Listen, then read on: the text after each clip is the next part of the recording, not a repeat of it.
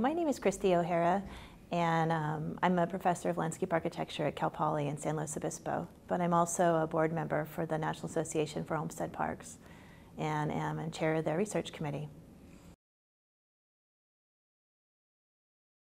So the way that Olmsted Junior informs my work is, as a professor of landscape architecture, it's really important that we understand the ecological process of a landscape before we do any kind of design.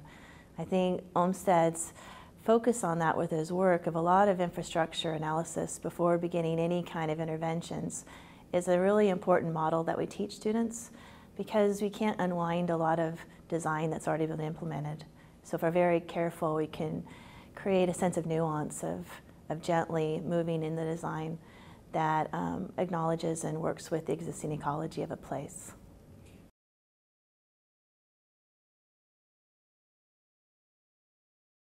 When I think of the work that I do and the way that it conserves resources, I'm a preservationist. And so when I look at historic landscapes, my focus is usually to try to see how I can either landmark them or do some kind of a report that provides an educational framework for anyone behind me so they understand what's important or significant about that place.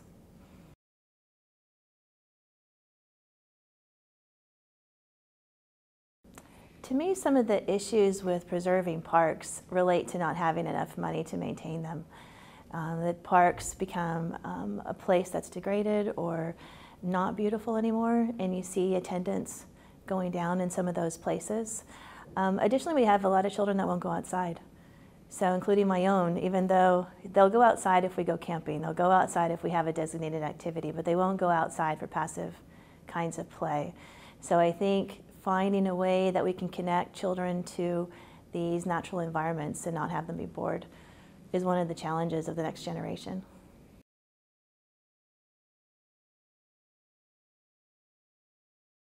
The research that I've done on the California park system shows an immense amount of visionary ideas on the part of Olmsted Jr. towards the California state parks. At the time that he was asked to make the recommendations in the 1920s, he was well versed on the whole state and makes a very comprehensive list of, if we could, these are the places that we would catch, including places like Hearst Castle, which eventually that landscape in San Simeon comes back as a state park.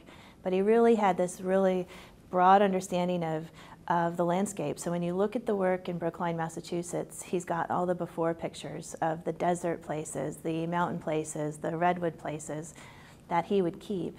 And he actually documented in these places so that when he went forward with recommendations, he also had a background of what these beautiful places look like.